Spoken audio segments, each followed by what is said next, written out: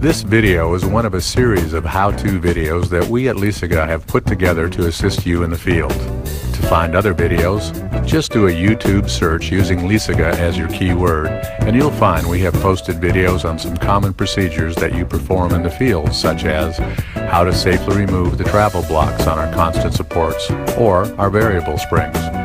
We have videos on how to field adjust the load that a constant or a variable spring is exerting on the piping system. If the video you'd like to see is not there, just let your LISEGA contact know and we'll try to make it soon. Thanks for your interest.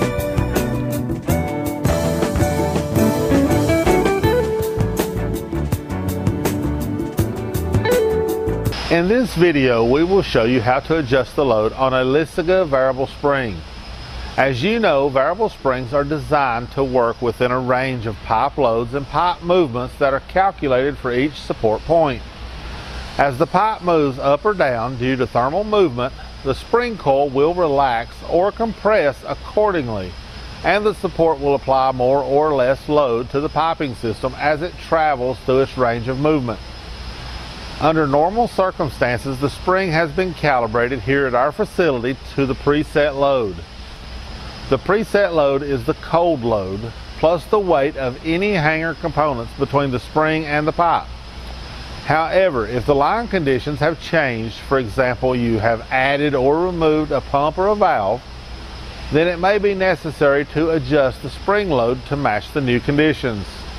Be sure that you make these adjustments with the approval and supervision of your responsible engineer on site. The first thing you will notice is that there is no load scale on the LISEGA variable spring. We purposely do not put the load scale on the spring can because the load changes can be calculated much more accurately using the travel scale that we put on the can here.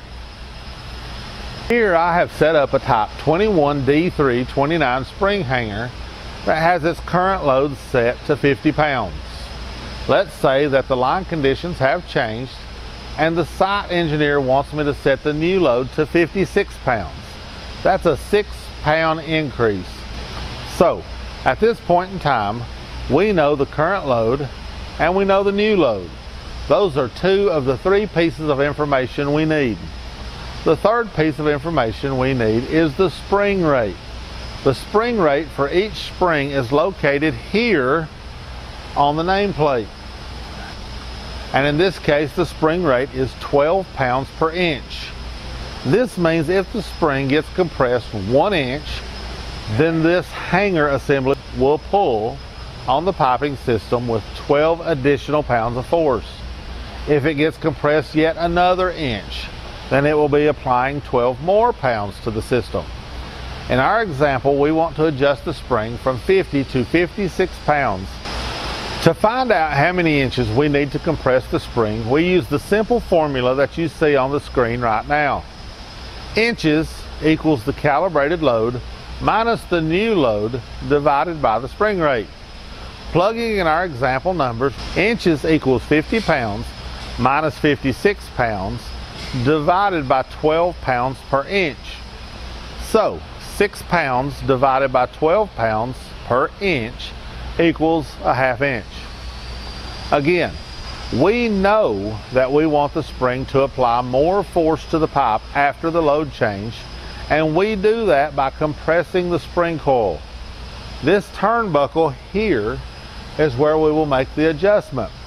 Turning it clockwise when looking at it from above will pull the rod up into the spring can. The turnbuckle is connected to the plate inside the can that rests on top of the spring coil, and therefore this will cause the coil to compress as the rod goes up.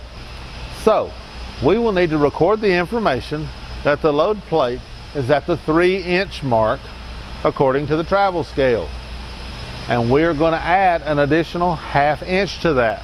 So when we stop, we will know we need to stop at the 3½ inch mark.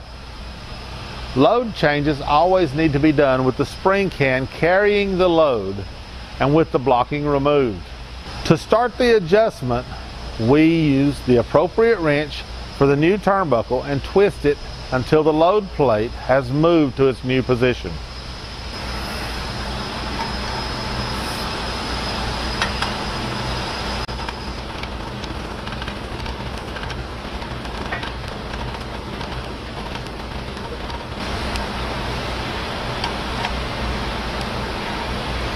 And now our load plate rests at the 3.5 inch mark. The next step we will want to do is to remove our hot marker, and we will now replace it at its new position.